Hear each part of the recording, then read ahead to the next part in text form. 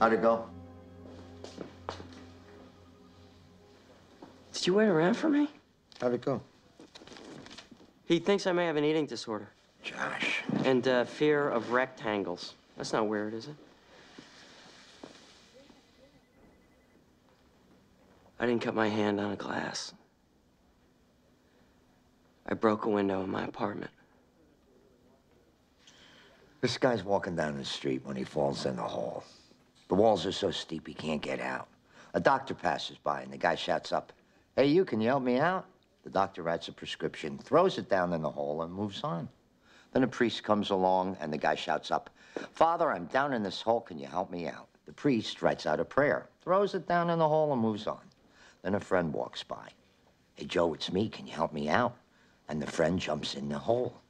Our guy says, "Are you stupid? Now we're both down here."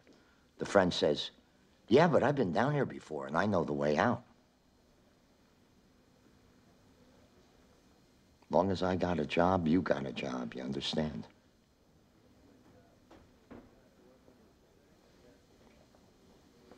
You wrapped that yourself, right? The bandage? Yeah. Yeah. Donna's gonna take you to the emergency room. She knows? She was the one who guessed.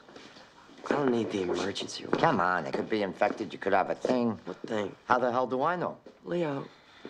Let's go.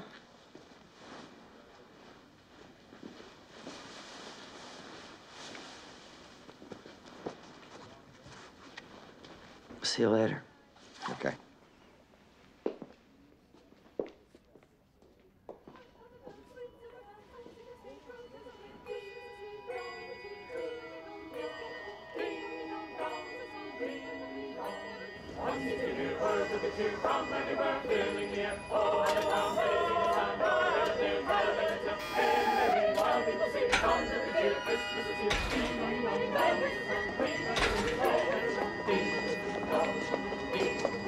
I don't need a doctor.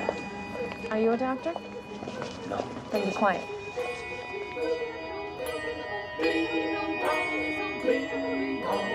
One seems to hear words of good cheer from everywhere, filling the air. Oh, hallelujah, praises our Lord, and hallelujah. In every wild people sing songs of good cheer. Christmas is here. Ding dong dong, bells on ring, ring, ring, oh, ding dong, ding dong.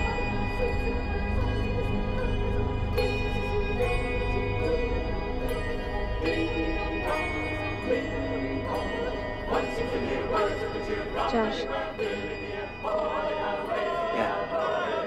Let's go. Okay. On